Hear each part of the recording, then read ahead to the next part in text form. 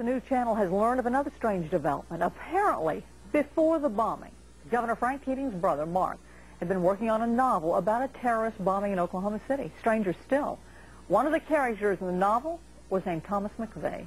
Governor Frank Keating's brother, Martin Keating, wrote The Final Jihad.